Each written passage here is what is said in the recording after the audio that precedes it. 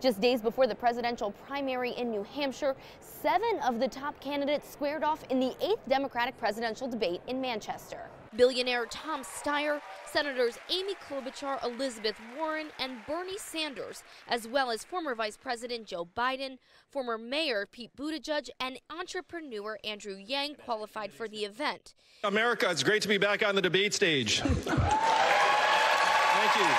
Yang was back on stage after failing to qualify last round.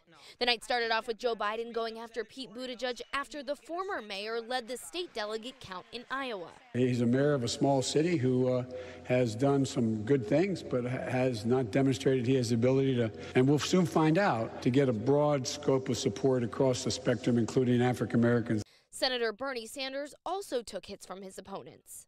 A politics that says it's my way or the highway.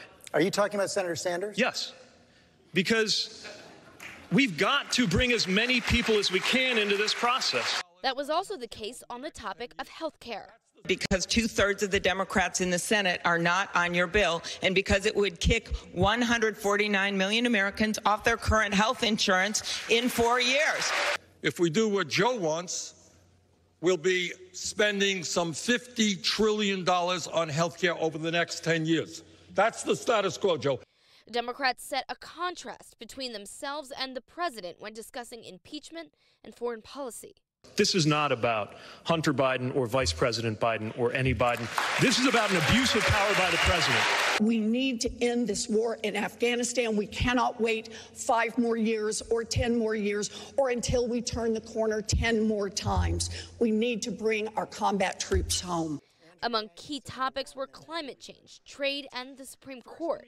But there were some very contentious moments during a conversation about race and criminal justice reform. I think you should come over and disavow the statements that this man made that were openly racist, that were wrong, and the Legislative Black Caucus is against. I'm asking you to join us and do the right thing. I've already spoken to Dick Harpootlian, and he, in fact, is, I believe, sorry for what he said.